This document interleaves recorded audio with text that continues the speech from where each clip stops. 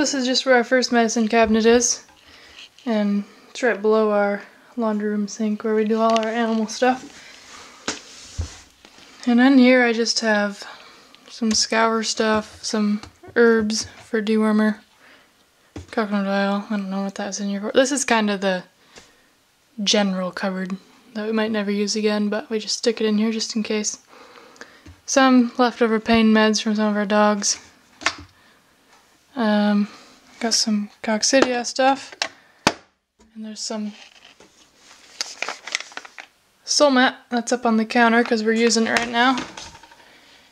Some dewormer, some, I don't know, some little squirt bottle, blade oil, LA200 back there, some vitamins and stuff.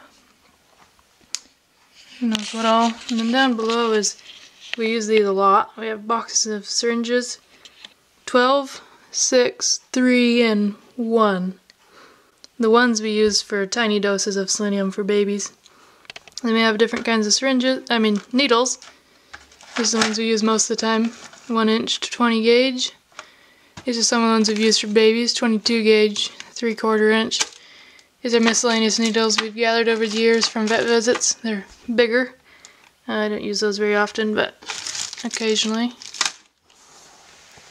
And then we have corn syrup. I don't know, some more miscellaneous stuff and more boxes of needles in the back. Oh, and also, you might want to check when you buy syringes. See, it says lure locks tip.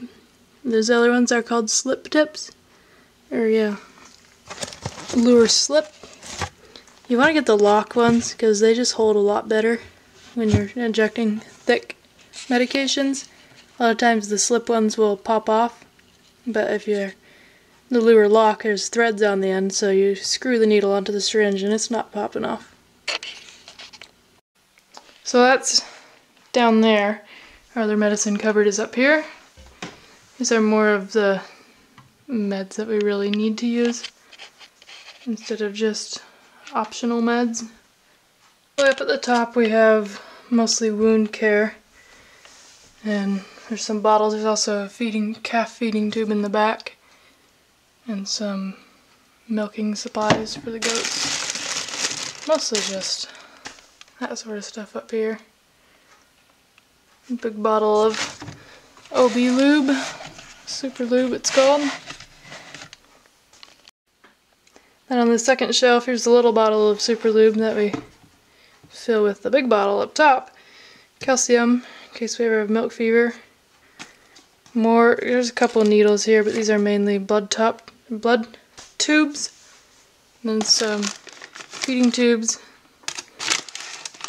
And a lactated ringers bag and a IV catheter, I don't know what it's called, in case we ever need to use that. In here we have powdered colostrum and like a gel colostrum in case we ever need it. Down here is just our milk test stuff.